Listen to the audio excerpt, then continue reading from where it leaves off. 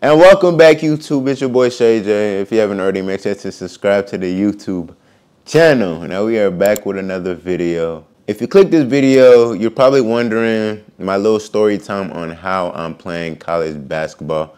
And so I'm gonna get straight into it. I'm not gonna waste y'all's time. But anyways, a little backstory. I graduated high school 2020, right? And I actually had 3 offers to play college basketball, but sadly, I wasn't able to accept any of them and go play.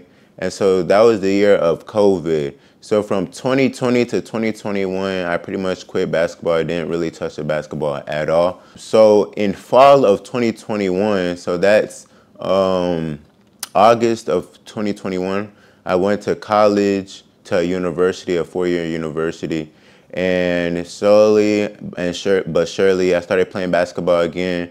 Through intramurals, right? So it wasn't for the score or anything like that. It was just students playing college basketball at the rec center for fun. They had intramurals, create your own teams, play, and whatnot. And so that's how I started falling in love with basketball over again. 2022 fall. So that's August of 2022. Once again, second year of college, still playing intramurals. Now, this is where the good stuff starts coming. Spring of 2023. So last year, about January, February, around that time, right? I was playing at the rec center at the university I went to at the time. And some dude came in and hooping. I saw that he was nice. We played it on the same team, played against each other at the rec center. And we just hooping. Hey, introduce yourself real quick. I'm Aaron Espinosa. I am a college basketball coach. Eventually, he started showing up more consistently, and then eventually we started chatting it up. He saw that I could play a little bit, and then I started telling him about my little backstory on how my goal has always to play college basketball for at least 1 year. And then and he was telling me how he used to play pro, but eventually we got to be friends. We got a little bit closer, and then he was telling me once again. He asked me, "Are you serious about playing college basketball?" And I was like, "Yes." At this point, I'm 21 years old. It's around April, and I was like, "Hey, it's now or never. You're not gonna get any younger." At this point, my bounce was up, my athleticism was pretty good, and so I was in the best shape as oh my gosh, as I have ever been. Yeah, I can talk. But eventually he was like, he invited me to some workouts at the college he coached at, worked out with pro players, worked out with Jordan Walsh, worked out with a lot of different people. And I used playing against people like that, I used that as a gauge to see where my skills would be at. And at that point, some days I performed well, some days I didn't. And then eventually, he invited me to an open runs. So I went to open runs, and the head coach of the college was there. And the thing is, guess what? The head coach of the college is the older brother of the assistant coach that even brought me there in the first place. So eventually, I started chatting with the head coach, and he asked me like, "Are you serious about playing college basketball?" And I was like, "Yeah." And so eventually, I thought I had to try out, but come to find out, I didn't.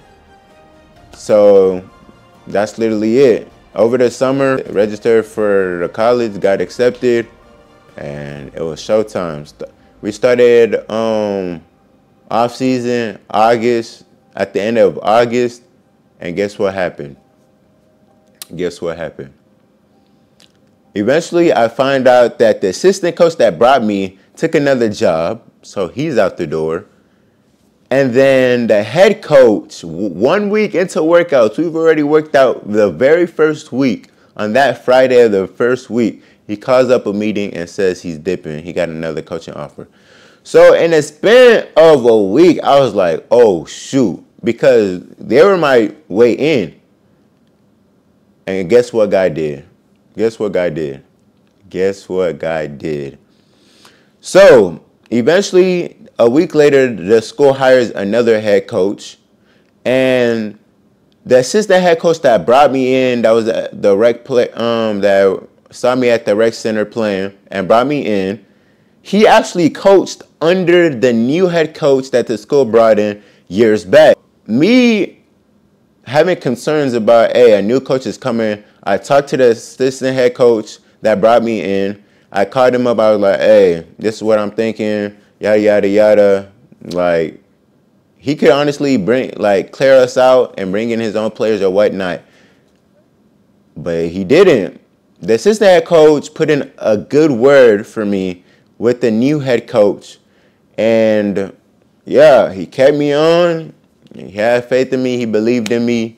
And this is where we are today. So first and foremost, I wouldn't be where I'm at if it wasn't for God. Like, God, orchestrated every single thing. Honestly, what are the chances that I would get noticed from a rec center, right? And the thing is, the assistant coach that saw me at the rec center was only hooping there because his wife was that cheerleading coach. And so he used to work out there, and then go see his wife, and then, yeah, whatnot. But, what are the chances? What are the chances? That is crazy. And then what are the chances he's an assistant coach? His older brother is the head coach. And just, the way God works, the connections, and, it's crazy. And the person that I'm talking about actually 1v1 him. I'm going to put the link in this video, but actually 1v1 him earlier. It's under ShayJ versus old pro player. But yeah, God really used them to bless me. God really used them to connect me to different people. And honestly, once again, I would not be playing college basketball if it wasn't for God. One big lesson I want y'all to take from this is keep working out and keep grinding, even if you may never get an opportunity. And that, through this whole journey, through my little day series that I recorded, it really tested my faith. If you watch the series, you know that there are some days that I wasn't even sure that I'll get an opportunity, and eventually God did. And that's just part of the journey. Continuing to be great every single day, just get better, be consistent with the greatness. And that's just the whole story behind me and what I'm trying to build with my name, ShayJ, Shakun Butter, just continuing to be great. And yeah, once again, I would not be where I'm at without God. Trust in God, trust He got a plan for you. Keep doing the work. Keep doing the work. Because once again, imagine if God already had those connections lined up for me, but I didn't do my due diligence and stay in the weight room and stay on the court, getting shots up, working on my handles and stuff like that. Imagine if I got an opportunity and I wasn't ready for it. So if you enjoy this story, little story time, make sure to follow me on my journey to play Division I basketball. I mean, that's the goal at the end of the day. Who wouldn't want to play D1 basketball? But continue to follow me on my basketball journey, wherever it takes me, whether it's Division II, D3, I don't know where it's going to take me after this year, what YouTube is going to look like in the next year. But follow me on that journey. Follow me on all my social media accounts. Join the family. I appreciate everyone who has supported me, who has poured into me, who has commented some nice things under my posts to keep me going, keep me motivated, keep me encouraged. Man, I really appreciate every single one of y'all. I really appreciate y'all once again. And I pray that as I grow, as we grow, that I get the opportunity to bless some of y'all in the future by God's grace. yeah, and that pretty much concludes the video. Once again, if you haven't already, make sure to subscribe to the YouTube channel. Y'all say it with me. And what we like to say, Shakunt butter. Y'all continue to be great.